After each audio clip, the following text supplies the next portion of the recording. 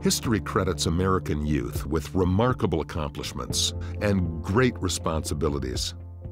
Even in adolescence, the young Americans of the founding era were scholars, diplomats, even military leaders.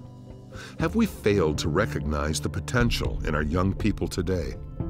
Is it time for Americans to raise their expectations for the next generation?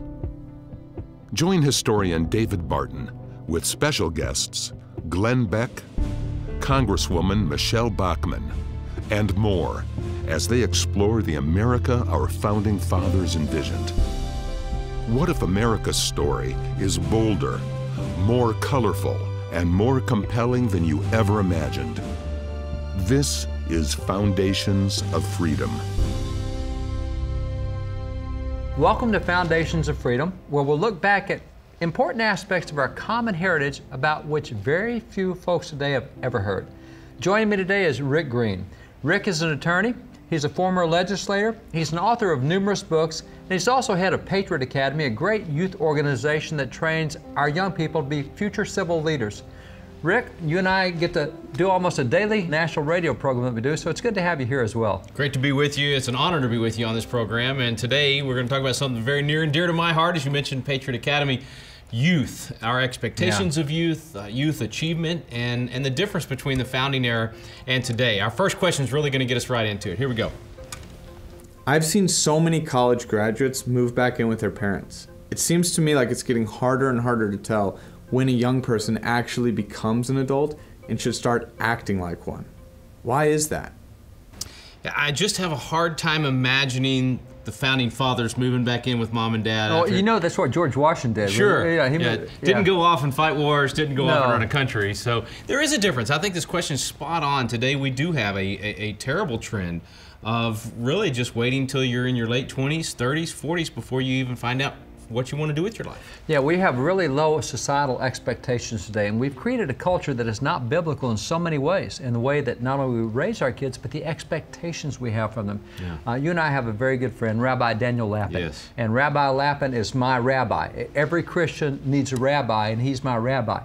And one of the interesting conversations we had at one point, we were talking, he said, you know, the first time God revealed himself to man, he did so in the Hebrew language. That was the language he chose to reveal himself to the Hebrew people. He spoke Hebrew to them.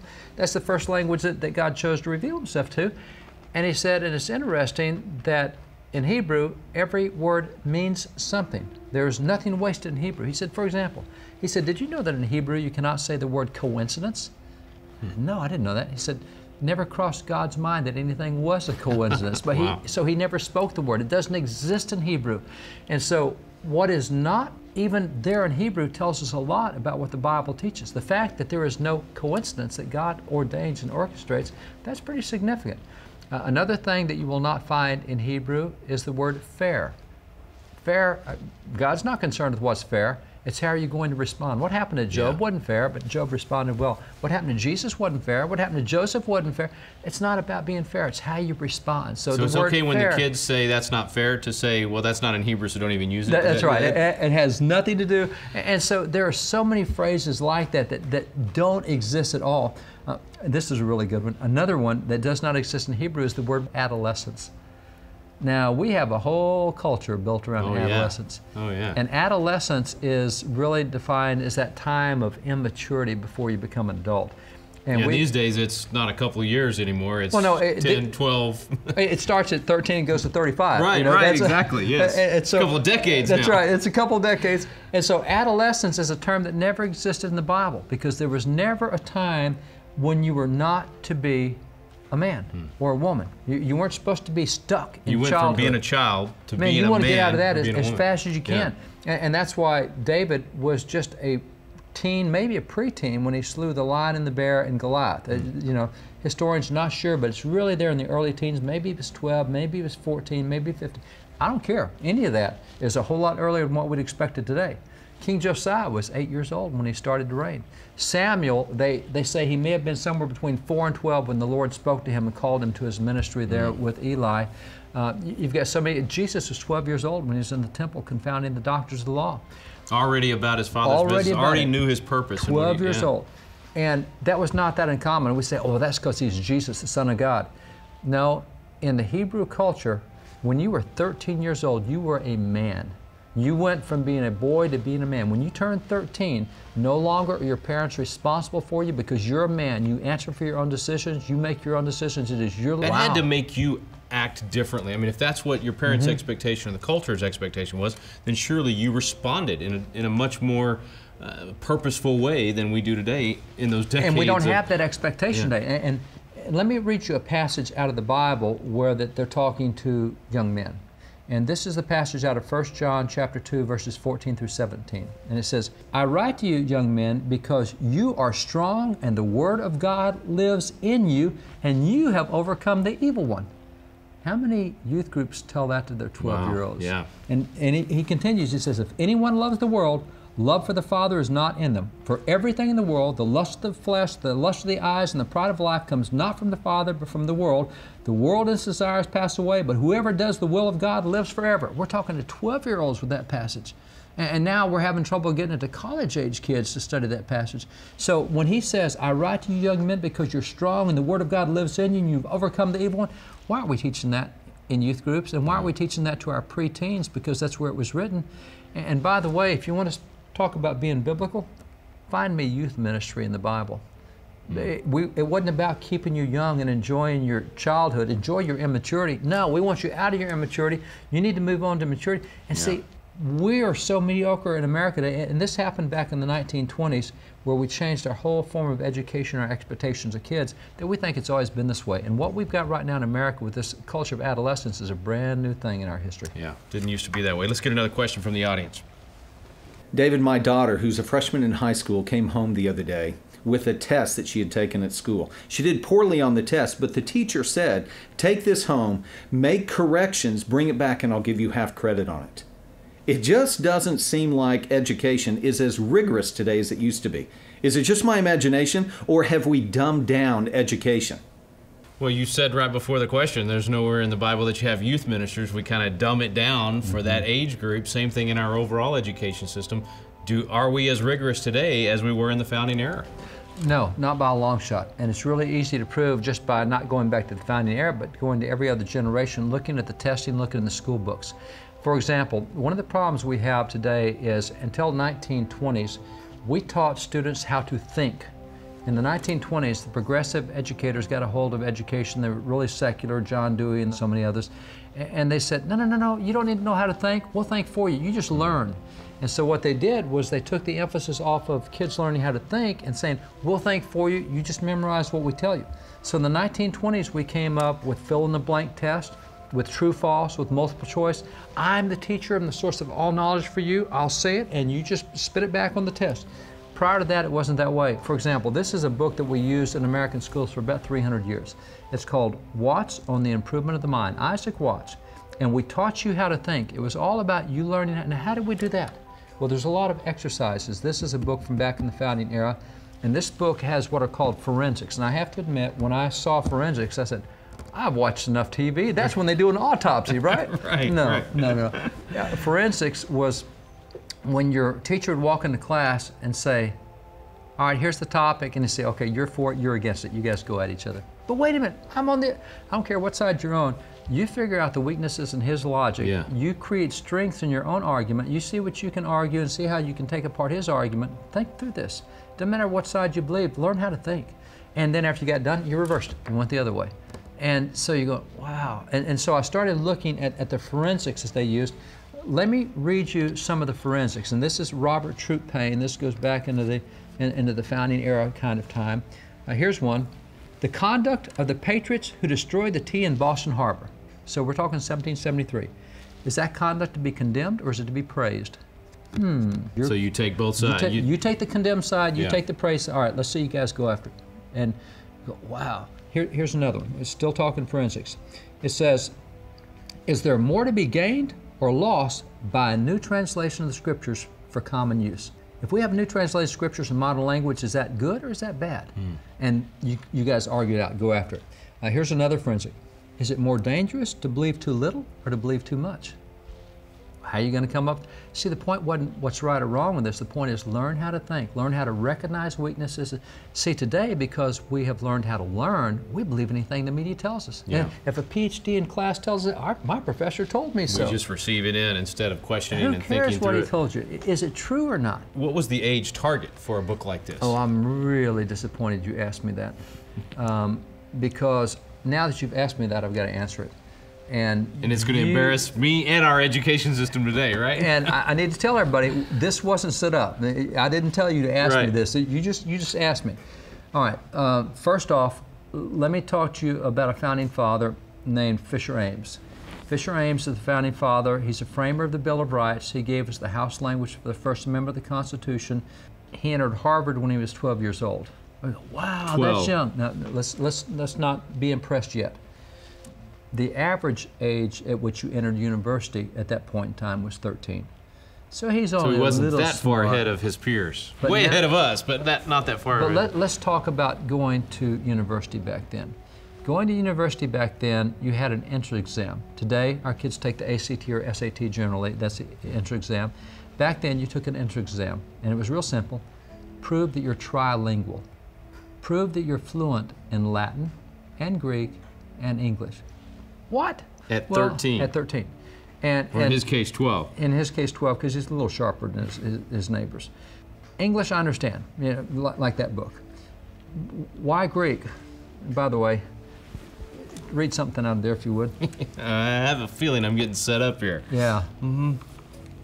Go ahead. The line is, it's all Greek to me. Yeah, that is definitely the line, because that is Greek to me. That's a Greek New Testament. When you're 13 years old at college, they give you that. You make a handwritten translation of Greek New Testament in English.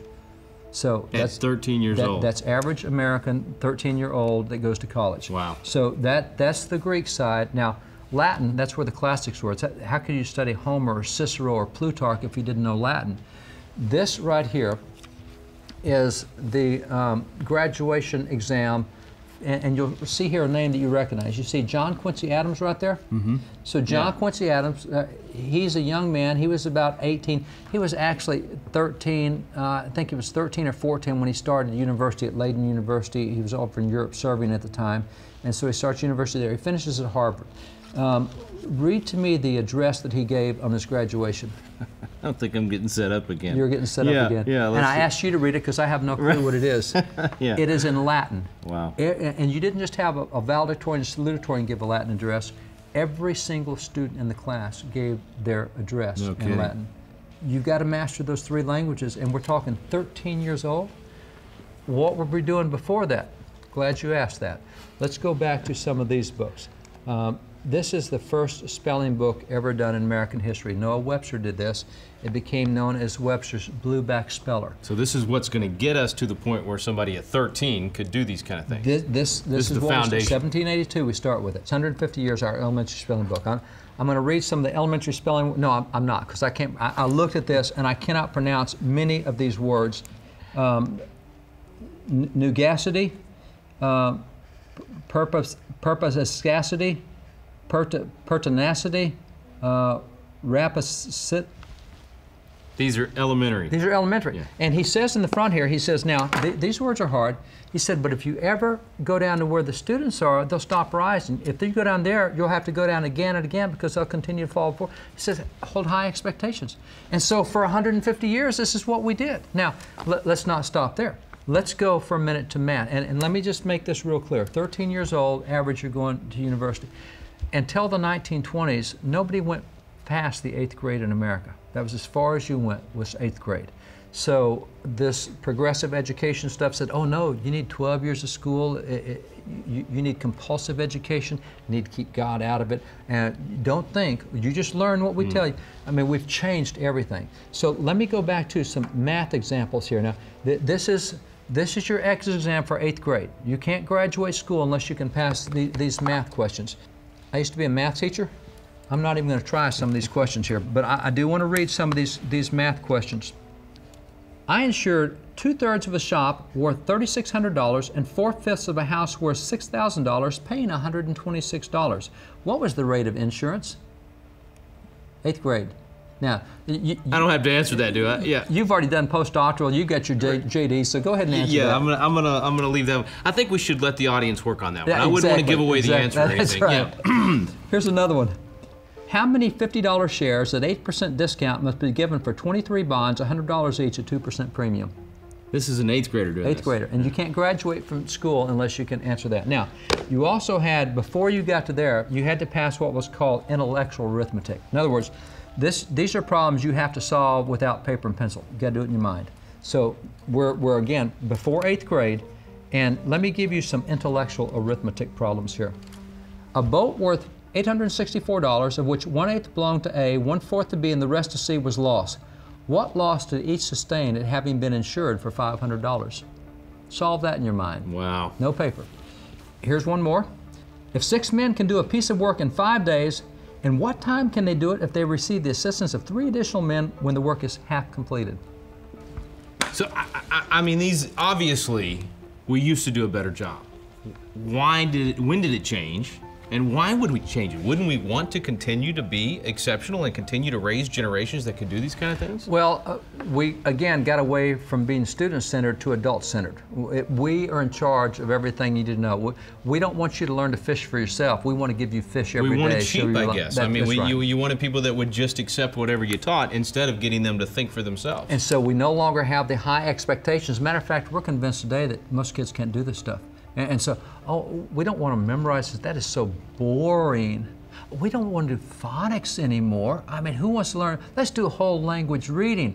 That was a complete failure. Oh, we're tired of old math. We want new math. Right. And so we don't care how well it works. We're always trying to create something new. And we've gotten away from measuring and testing what really works. And now we put ourselves in the realm of being smart. We put ourselves in the realm of God, quite frankly. Yeah. We're going to determine what works and what doesn't. No, we have proven history on this, and all of this that we did. So, yeah, give me some real people from that era and some of the things that they did. Some examples. And let me tell you the expectation. And here's how they raised their kids. Go to John Adams and Abigail. John was away from home a number of years in the American Revolution. Abigail's got to raise all the kids. And so as John's away from home and he's at Congress, and he's over in France and over in England, elsewhere, this is what he told Abigail. He said, Abigail, he said, it should be your care, therefore, and mine, to elevate the minds of our children with an ambition to excel in every capacity, faculty, and virtue. If we suffer their minds to grovel and creep in infancy, they will grovel all their lives. So, Abigail, you and I, we've got to elevate the way they think. See, that was the Jewish thing of when you're 13, you're a man, Bubba, and we're training you for manhood. Yeah. So, let's take John Quincy Adams, the son of Abigail and John. 8 years old, he's marching with the Massachusetts Minutemen. The British, all the Minutemen, 8 years old, already has the musket drills down, he's marching with the Minutemen. 11 years old, he is the secretary going with his father over to France as official secretary to his father, who's the ambassador. At 13 years old, he traveled to Holland, began attending Leiden University in Holland. At 14 years old, he is the official secretary and the French interpreter for the U.S. ambassador in Russia. So he's gone to St. Petersburg, Russia by himself at 14, the translator and the interpreter for the ambassador. At 15, he returned from St. Petersburg back to The Hague. It was an overland journey of 6 months. He did it by himself at age 15, all the language bearers, all the money bearers. And when he was 16 years old, he was official secretary to the peace commissioners negotiating the end of the American Revolution. So there's a kid, by 16, he's had more political experience than most of our ambassadors have when they're 85 years old. Yeah. Let's jump to somebody else. Well, you can take John Trumbull. Now, John Trumbull was a justice on the Supreme Court of Connecticut, and John Trumbull, when he was 4 years old, had finished reading the King James Bible through from cover to cover for the first time. When he was 6 years old, he beat his minister in a Greek contest. At 6? At 6. When he was 7.5 years old, he passed the entrance exam to Yale University, but his parents said, well, that's a little young, we'll hold you out till you're 13 because that's when everybody else goes. You got John Witherspoon. When he was 4 years old, he too had finished reading through the entire King James Bible cover to cover. And when he was still a kid, he'd memorized nearly all of the New Testament, just as still a child. You take George Wythe, signer of the Declaration. When he was 3 years old, he'd already begun a study of the classics, Latin and Greek and all the classics. You take Benjamin Rush. Hang on, wait. At 3 years old? At 3 years old. Okay, it has to sink in for a minute for me. So we're talking 4 years old on some of these things, 3 years old, 6, 7, and these are when our kids are not even in school Not yet. even Not in even school. in working on learning anything. Now, I told you the average age when kids went to university is 13. Well, you had signer of the Declaration, Benjamin Rush. He was a little smarter than his peers. When he was 14 years old, he graduated from Princeton. Already graduated at the age of 14. You have William Livingston, signer of the Constitution. When he was 14 years old, he was already living as a missionary among the Mohawk Indians, the most ferocious tribe known at that point in time. Andrew Jackson, 13 years old, was already a soldier in the American Revolution. At 14 years old, he's already a prisoner of war, imprisoned by the British for fighting in the Revolution. You have Phyllis Wheatley. Phyllis Wheatley, the first black poetess, 8 years old, starts her poetry, writing her poetry. She came to America at the age of 6, not knowing English, and so she has to learn English and Latin and Greek and all, but she was bought as a slave from Senegal, and she's the first black poetess and does this type of stuff. There's a lot of others. Let me just focus on a few more that I have fun with for a bit. I want to introduce you to this guy right here. This guy right here, he looks like a crusty old codger, doesn't he? That's Bronco Charlie. He's a Pony Express rider. Now, Pony Express. So cool. Bronco Charlie, right? So here we got a Pony Express rider, Bronco Charlie. Pretty impressive. It's not impressive yet. How old do you think he is there? In this one or this one? Take this one. Here where he's The picture of riding? him? Yeah. Oh, he's got to be, I don't know, 65. All right, 65. How old do you think here? What would you guess? 25, 30. All right. Let me show you the recruiting poster for Pony Express. This is what they use to recruit. It says, from St. Joe, Missouri to California in 10 days or less. Now, St. Joe, Missouri to California, 1,800 miles. 10 days, that's 180 miles a day. I ride horses all the time. If I can put 40 miles on a horse in a day, I've worn the horse out, I've worn me out. They're going 180 miles in one day. For day 10 after straight day days. after day. Okay, now let's keep going. Wanted, young, skinny, wiry fellows not over 18. Must be expert riders willing to risk death daily. Orphans preferred. 25 bucks a week for wages. Wow. So we saw him when he was 70, we saw him when he was 25. No. 11 years old, he was a Pony Express rider. He did this at 11 years old. At 11 years old, he was a Pony Express rider. And at 8 years old, he was already a professional bronc buster. At 11 years old, he's riding 180 miles a day on a horse galloping. He's fighting outlaws, he's fighting storms, he's fighting raging rivers. And by the way, the guys who started Pony Express, Waddell, Smith, and Russell, they gave each of their riders a Bible, Pony Express Bible, because they all needed spiritual grounding. They're young boys, many of them are orphans. So this is our expectation for young boys. We have a Civil War hero. His name is John Clem. At the Battle of Chickamauga, he, on the battlefield, for bravery on the battlefield, for what he did, General Rosecrans saw what he did and promoted him to sergeant on the battlefield commission, made him a sergeant. General Thomas came by and said, no, I need you on my staff. I'm making you a lieutenant. That guy right there behind me. This kid. 12 years old. There he is as a sergeant. 12 years old. He's 12 years old. He's a lieutenant on a general staff at 12 years old. Our expectations are so low now. Let me take one more. Let's take this one right here. These guys behind you. Now, these guys behind you, these are the first black Americans to serve in Congress. On the left, you got Hiram Rhodes Revels. He's from Mississippi. Beside him, you've got Benjamin Turner. Benjamin Turner is from Alabama. The next guy up is Robert DeLarge. He's from South Carolina. The guy sitting right in the middle is Josiah Walls of Florida. The next guy on the right is Jefferson Long. He's from Georgia. And then two guys on the far right, Joseph Hayne Rainey and Robert Brown Elliott, both from South Carolina. And by the way, the guy second in from the right, Joseph Hayne Rainey, is the first black American to preside over the House of Representatives. Nobody ever hears that. These are the first 7 blacks elected to Congress as a result of the 13th, 14th, 15th Amendment of the Constitution. Now, here's the deal. They're all out of southern states. They're all out of the Confederacy. And in the Confederacy, it was a capital offense to teach a black person to read. If you taught a black to read, you're going to get them killed and you're going to get yourself killed. Wow. Because just teaching them to read. If you teach them to read, they're likely to read the Bible. And if they read the Bible, they're probably going to end up praying. If they pray, you know what they're going to pray for is end of slavery. You don't want that going on, so it's a capital offense to teach a black to read. So these guys, the first 23 blacks elected to Congress, 13 of them had been slaves. So we're talking that half these guys had been in slavery 5 years before they're serving in Congress. Now, if you want to get thoroughly embarrassed, you read their speeches in Congress. I have. There's a website called Neglected Voices. You can read their speeches there. When you do it, you better have a dictionary in one hand and a thesaurus in the other. They're all self-taught. They taught themselves in 5 years. And what they taught themselves in 5 years from being an adult slave to being an adult congressman. So David, that means no matter where you are right now in your life, no matter what your age is, it doesn't matter. No matter what the past has been in your life, you can do the same thing. You can do exactly the same thing. You have to raise expectations. You have to set a higher goal for yourself, but you need to set it for everybody around you. Yeah. And in this country, in this culture today, we don't expect much of anybody. We expect our congressmen to all be a bunch of crooks and to fail. We expect our church to be irrelevant. They got no backbone. Pastor wants it. We have such low expectations in every. Great.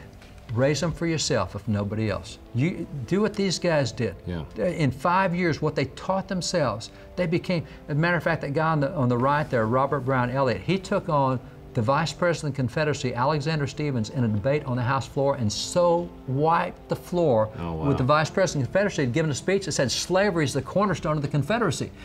This guy's property.